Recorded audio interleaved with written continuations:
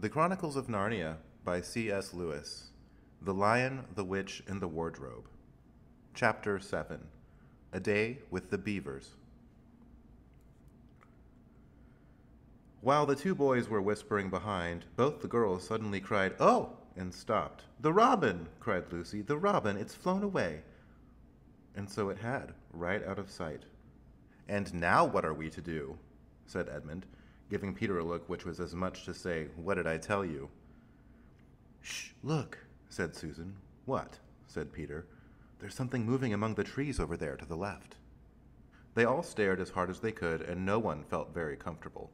"There it goes again," said Susan presently. "I saw it that time too," said Peter. "It's still there. It's just gone behind that big tree."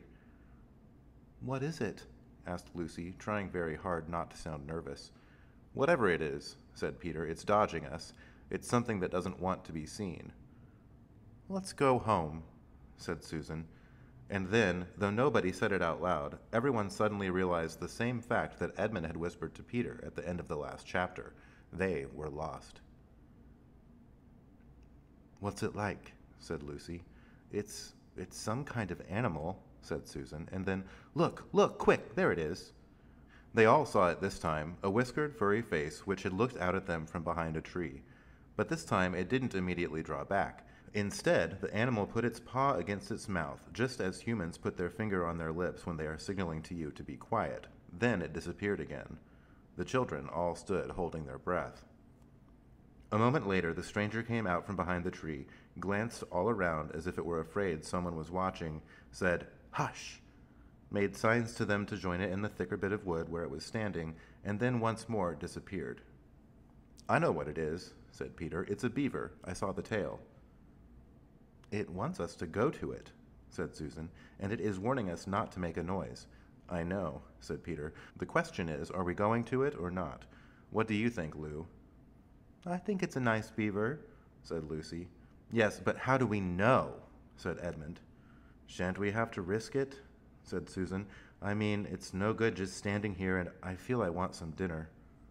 At this moment, the beaver again popped its head out from behind the tree and beckoned earnestly to them. "Come on," said Peter. "Let's give it a try. All keep close together. We ought to be a match for one beaver if it turns out to be an enemy." So the children all got close together and walked up to the tree and in behind it, and there, sure enough, they found the beaver. But it still drew back, saying to them in a hoarse, throaty whisper, "Further in, come further in.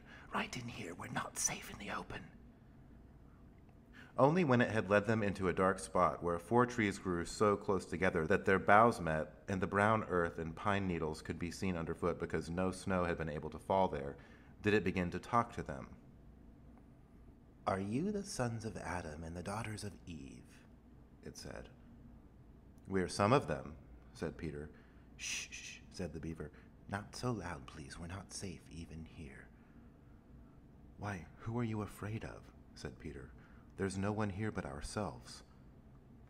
"There are the trees," said the beaver. "They're always listening.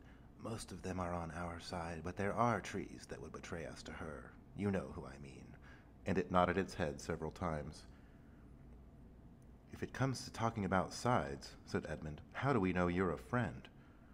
"Not meaning to be rude, Mr. Beaver," added Peter, "but you see, we're strangers." Quite right," said the beaver. "Here is my token." With these words it held up to them a little white object. They all looked at it in surprise. "Oh, of course, it's my handkerchief, the one I gave to poor Mr. Tumnus." "That's right," said the beaver. "Poor fellow. He got wind of the arrest before it actually happened and handed this over to me. He said that if anything happened to him, I must meet you here and take you on to—" Here the beaver's voice sank into silence, and it gave 1 or 2 very mysterious nods. Then, signaling to the children to stand as close around it as they possibly could, so that their faces were actually tickled by its whiskers, it added in a low whisper, "They say Aslan is on the move. Perhaps has already landed." And now a very curious thing happened. None of the children knew who Aslan was any more than you do. But the moment the beaver had spoken these words, everyone felt quite different. Perhaps it has sometimes happened to you in a dream that someone says something which you don't understand, but in the dream it feels as if it had some enormous meaning, either a terrifying one which turns the whole dream into a nightmare, or else a lovely meaning, too lovely to put into words, which makes the dream so beautiful that you remember it all your life and are always wishing you could get into that dream again. It was like that now. At the name of Aslan, each one of the children felt something jump in its inside. Edmund felt a sensation of mysterious horror. Peter felt suddenly brave and adventurous. Susan felt as if some delicious smell or some delightful strain of music had just floated by her. And Lucy got the feeling you have when you wake up in the morning and realize that it is the beginning of the holidays or the beginning of summer. "And what about Mr. Tumnus?" said Lucy. "Where is he?" "Shh, shh, shh, shh," said the beaver. "Not here. I must bring you where we can have a real talk, and also dinner." No one except Edmund felt any difficulty about trusting the beaver now, and everyone, including Edmund, was very glad to hear the word dinner. They therefore all hurried along behind their new friend, who led them at a surprisingly quick pace, and always in the thickest parts of the forest, for over an hour. Everyone was feeling very tired and very hungry when suddenly the trees began to get thinner in front of them, and the ground to fall steeply downhill. A minute later they came out under the open sky, the sun was still shining, and found themselves looking down on a fine sight. They were standing on the edge of a steep, narrow valley at the bottom of which ran, at least it would have been running if it hadn't been frozen, a fairly large river. Just below them, a dam had been built across this river, and when they saw it, everyone suddenly remembered that, of course, beavers are always making dams, and felt quite sure that Mr. Beaver had made this one.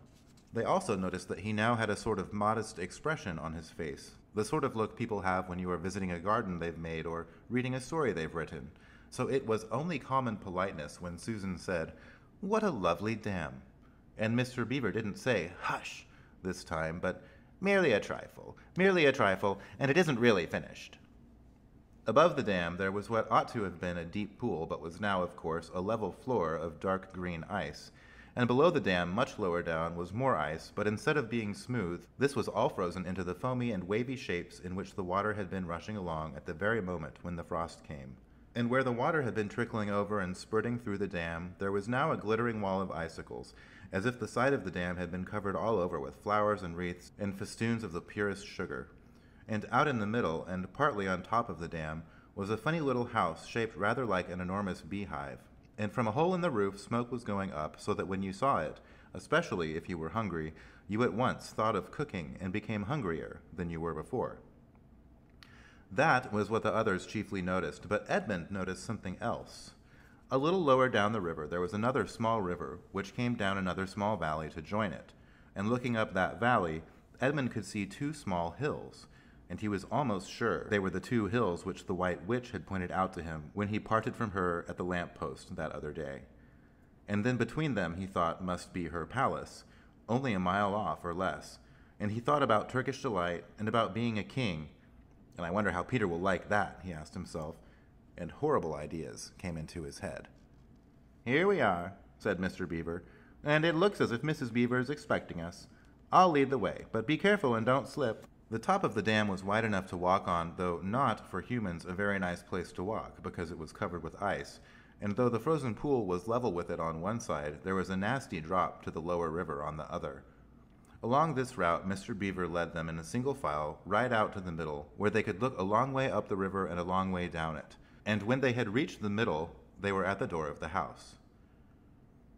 "Here we are, Mrs. Beaver," said Mr. Beaver. "I've found them. Here are the sons and daughters of Adam and Eve." And they all went in.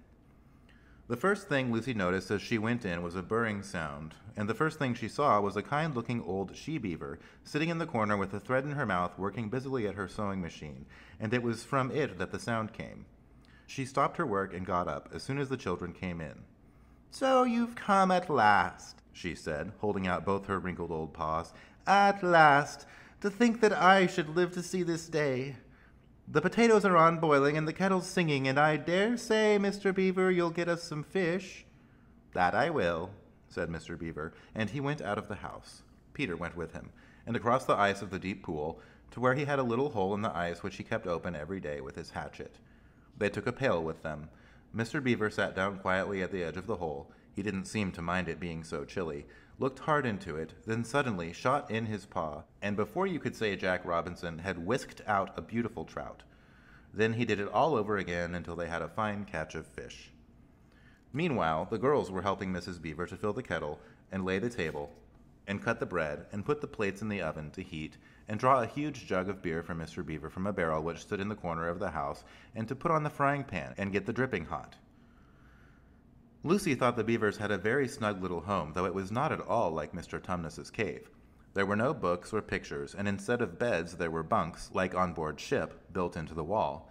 And there were hams and strings of onions hanging from the roof, and against the walls were gum boots and oilskins and hatchets and pairs of shears and spades and trowels and things for carrying mortar in and fishing rods and fishing nets and sacks. And the cloth on the table, though very clean, was very rough. Just as the frying pan was nicely hissing, Peter and Mr. Beaver came in with the fish, which Mr. Beaver had already opened with his knife and cleaned out in the open air. You can think how good the new caught fish smelled while they were frying, and how the hungry children longed for them to be done, and how very much hungrier still they had become before Mr. Beaver said, "Now we're nearly ready." Susan drained the potatoes and then put them all back in the empty pot to dry on the side of the range, while Lucy was helping Mr. Beaver to dish up the trout, so that in a very few minutes everyone was drawing up their stools. It was all three-legged stools in the Beaver's house except for Mrs. Beaver's own special rocking chair beside the fire, and preparing to enjoy themselves. There was a jug of creamy milk for the children, Mr. Beaver stuck to beer, and a great big lump of deep yellow butter in the middle of the table, from which everyone took as much as he wanted to go with his potatoes. And all the children thought, and I agree with them, that there's nothing to beat a good freshwater fish if you eat it when it has been alive half an hour ago and has come out of a pan half a minute ago. And when they had finished the fish, Mrs. Beaver brought unexpectedly out of the oven a great and gloriously sticky marmalade roll, steaming hot, and at the same time moved the kettle onto the fire, so that when they had finished the marmalade roll, the tea was made and ready to be poured out. And when each person got his or her cup of tea, each person shoved back his or her stool so as to be able to lean against the wall and gave a long sigh of contentment. "And now," said Mr. Beaver, pushing away his empty beer mug and pulling his cup of tea toward him, "if you'll just wait till I've got my pipe lit up and going nicely, why, now we can get to business. It's snowing again," he added, cocking his eye at the window. "That's all the better, because it means we shan't have any visitors, and if anyone should have been trying to follow you, why, he won't find any tracks." The Chronicles of Narnia by C.S. Lewis. The Lion, the Witch, and the Wardrobe. Chapter 8. What Happened After Dinner. "And now," said Lucy, "do please tell us what's happened to Mr. Tumnus." "Ah, that's bad," said Mr. Beaver, shaking his head. "That's a very, very bad business. There's no doubt he was taken off by the police. I got that from a bird who saw it done." "But where's he been taken to?" asked Lucy. "Well, they were heading northward when they were last seen, and we all know what that means." "No, we don't," said Susan. Mr. Beaver shook his head in a very gloomy fashion. "I'm afraid it means they were taking him to her house," he said. "But what'll they do to him, Mr. Beaver?" gasped Lucy. "Well," said Mr. Beaver, "you can't exactly say for sure. But there's not many take it in there that ever comes out again. Statues. All full of statues, they say it is. In the courtyard and up the stairs and in the hall, people she's turned." He paused and shuddered. "Turned into stone." "But, Mr. Beaver," said Lucy, "can't we... we must do something to save him. It's too dreadful, and it's all on my account." "I don't doubt you'd save him if you could, dearie," said Mrs. Beaver, "but you've no chance of getting into that house against her will and ever coming out alive." "Couldn't we have some stratagem?" said Peter. Couldn't we dress up as something, or pretend to be, peddlers or anything, or watch until she's gone out, or, hang it all, there must be some way. This fawn saved my sister at his own risk, Mr. Beaver. We can't just leave him to have that done to him." "It's no good, son of Adam," said Mr. Beaver. "No good you're trying, of all people, but now that Aslan is on the move." "Oh, yes, tell us about Aslan," said several voices at once. For once again that strange feeling, like the first signs of spring, like good news, had come over them. "Who is Aslan?" asked Susan. "Aslan," said Mr. Beaver. "Why, you don't know? He's the king. He's the lord of the whole wood, but not often here, you understand. Never in my time or my father's time. But the word has reached us that he has come back. He is in Narnia at this moment. He'll settle the White Queen all right. It is he, not you, that will save Mr. Tumnus." "You won't turn him into stone too?" said Edmund. "Lord love you, son of Adam, what a simple thing to say," answered Mr. Beaver with a great laugh. "Turn him into stone! If she can stand on her 2 feet and look him in the face, it'll be the most she can do, and more than I expect of her. No, no, he'll put all to rights, as it says in an old rhyme in these parts. Wrong will be right when Aslan comes in sight. At the sound of his roar, sorrows will be no more. When he bares his teeth, winter meets its death, and when he shakes his mane, we shall have spring again. You'll understand when you see him." "But shall we see him?" asked Susan. "Why, daughter of Eve, that's what I brought you here for. I'm to lead you where you shall meet him," said Mr. Beaver. Is he a man?" asked Lucy. "Aslan a man," said Mr. Beaver sternly. "Certainly not. I tell you he is the king of the wood and the son of the great emperor beyond the sea. Don't you know who is the king of beasts? Aslan is a lion, the great lion." "Oh," said Susan, "I'd thought he was a man. Is he quite safe? I shall feel rather nervous about meeting a lion." "That you will, dearie, and no mistake," said Mrs. Beaver. "If there's anyone who can appear before Aslan without their knees knocking, they're either braver than most or else just silly." "Then he isn't safe," said Lucy. "Safe," said Mr. Beaver. "Don't you hear what Mrs. Beaver tells you? Who said anything about safe? Course he isn't safe, but he's good. He's the king, I tell you." "I'm longing to see him," said Peter, "even if I do feel frightened when it comes to the point." "That's right, son of Adam," said Mr. Beaver, bringing his paw down on the table with a crash that made all the cups and saucers rattle. "And so you shall.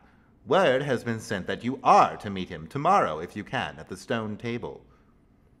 "Where's that?" said Lucy. "I'll show you," said Mr. Beaver. "It's down the river, a good step from here. I'll take you to it." "But meanwhile, what about poor Mr. Tumnus?" said Lucy. "The quickest way you can help him is by going to meet Aslan," said Mr. Beaver. "Once he's with us, then we can begin doing things. Not that we don't need you, too, for that's another of the old rhymes. When Adam's flesh and Adam's bone sits at Cair-Paravel enthroned, the evil time will be over and done. So things must be drawing near their end, now he's come and you've come. We have heard of Aslan coming into these parts before, long ago, nobody can say when, but there's never been any of your race here before." "That's what I don't understand, Mr. Beaver," said Peter. "I mean, isn't the witch herself human?" "She'd like us to believe it," said Mr. Beaver, "and it's on that she bases her claim to be queen, but she's no daughter of Eve. She comes of your father Adam's," here Mr. Beaver bowed, "your father Adam's first wife. Her they called Lilith, and she was one of the Jinn. That's what she comes from on one side, and on the other side she comes of the giants. No, no, there isn't a drop of real human blood in the witch." "That's why she's bad all through, Mr. Beaver," said Mrs. Beaver. "True enough, Mrs. Beaver," replied he. "There may be 2 views about humans, meaning no offense to the present company, but there's no 2 views about things that look like humans and aren't." "I've known good dwarfs," said Mrs. Beaver. "So have I, now you come to speak of it," said her husband, "but precious few, and they were the ones least like men. But, in general, take my advice. When you meet anything that's going to be human and isn't yet, or used to be human once and isn't now, or ought to be human and isn't, you keep your eyes on it and feel for your hatchet, and that's why the witch is always on the lookout for any humans in Narnia. She's been watching for you this many a year, and if she knew there were 4 of you, she'd be more dangerous still." "What's that to do with it?" asked Peter. "Because of another prophecy," said Mr. Beaver, "down at Cair Paravel, that's the castle on the sea-coast down at the mouth of this river, which ought to be the capital of the whole country if it was all as it should be. Down at Cair Paravel there are 4 thrones, and it's a saying in Narnia, time out of mind, that when 2 sons of Adam and 2 daughters of Eve sit in those 4 thrones, then it will be the end not only of the White Witch's reign, but of her life. And that is why we had to be so cautious as we came along. For if she knew about you 4, your lives wouldn't be worth a shake of my whiskers." All the children had been attending so hard to what Mr. Beaver was telling them that they had noticed nothing else for a long time. Then, during the moment of silence that followed his last remark, Lucy suddenly said, "I say, where's Edmund?" There was a dreadful pause, and then everyone began asking, "Who saw him last? How long has he been missing? Is he outside?" And then all rushed to the door and looked out. The snow was falling thickly and steadily. The green ice of the pool had vanished under a thick white blanket, and from where the little house stood in the center of the dam, you could hardly see either bank. Out they went, plunging well over their ankles into the soft new snow, and went round the house in every direction. "Edmund! Edmund!" they called till they were hoarse. But the silently falling snow seemed to muffle their voices, and there was not even an echo in answer. "How perfectly dreadful," said Susan, as they at last came back in despair. "Oh, how I wish we'd never come." "What on earth are we to do, Mr. Beaver?" said Peter. "Do?" said Mr. Beaver, who was already putting on his snow boots. "Do? We must be off at once. We haven't a moment to spare." "We'd better divide into 4 search parties," said Peter, "and all go in different directions. Whoever finds him must come back here at once and—" "Search parties, son of Adam," said Mr. Beaver. "What for?" "Why, to look for Edmund, of course." "There's no point in looking for him," said Mr. Beaver. "What do you mean?" said Susan. "He can't be far away yet, and we've got to find him. What do you mean when you say there's no use looking for him?" "The reason there's no use looking," said Mr. Beaver, "is that we know already where he's gone." Everyone stared in amazement. "Don't you understand?" said Mr. Beaver. "He's gone to her, to the White Witch. He has betrayed us all." "Oh, surely, oh, really," said Susan. "He can't have done that." "Can't he?" said Mr. Beaver, looking very hard at the 3 children, and everything they wanted to say died on their lips, for each felt suddenly quite certain inside that this was exactly what Edmund had done. "But will he know the way?" said Peter. "Has he been in this country before?" asked Mr. Beaver. "Has he ever been here alone?" "Yes," said Lucy, almost in a whisper. "I'm afraid he has." "And did he tell you what he'd done or who he'd met?" "Well, no, he didn't," said Lucy. "Then mark my words," said Mr. Beaver. "He has already met the White Witch, and joined her side and been told where she lives. I didn't like to mention it before, he being your brother and all, but the moment I set eyes on that brother of yours, I said to myself, treacherous. He had the look of one who has been with the witch and eaten her food. You can always tell them, if you've lived long enough in Narnia, something about their eyes." "All the same," said Peter in a rather choking sort of voice, "we'll still have to go and look for him. He is our brother after all, even if he is rather a little beast, and he's only a kid." "Go to the witch's house," said Mrs. Beaver. "Don't you see that the only chance of saving either him or yourselves is to keep away from her?" "What do you mean?" said Lucy. "Why, all she wants is to get all 4 of you. She's thinking all the time of those 4 thrones at Cair Paravel. Once you all 4 inside of her house, her job would be done, and there'd be 4 new statues in your collection before you'd have time to speak. But she'll keep him alive as long as he's the only one she's got, because she'll want to use him as a decoy, as bait to catch the rest of you with." "Oh, can no one help us?" wailed Lucy. "Only Aslan," said Mr. Beaver. "We must go on and meet him. That's our only chance now." It seems to me, my dears, said Mrs. Beaver, that it is very important to know just when he slipped away. How much he can tell her depends on how much he heard. For instance, had we started talking of Aslan before he left? If not, then we may do very well, for she won't know that Aslan has come to Narnia, or that we are meeting him, and will be quite off her guard as far as that is concerned. I don't remember him being here when we were talking about Aslan, began Peter, but Lucy interrupted him. Oh, yes, he was, she said miserably. Don't you remember? It was he who asked whether the witch couldn't turn Aslan into stone, too. So he did, by Jove, said Peter. Just the sort of thing he would say, too. Worse and worse, said Mr. Beaver. And the next thing is this. Was he still here when I told you that the place for meeting Aslan was the stone table? And, of course, no one knew the answer to this question, because if he was, continued Mr. Beaver, then she'll simply sledge down in that direction and get between us and the stone table and catch us on our way down. In fact, we shall be cut off from Aslan. But that isn't what she'll do first, said Mrs. Beaver. Not if I know her. The moment that Edmund tells her that we're all here, she'll set out to catch us this very night. And if he's been gone about half an hour, she'll be here in about another 20 minutes. You're right, Mrs. Beaver, said her husband. We must all get away from here. There's not a moment to lose.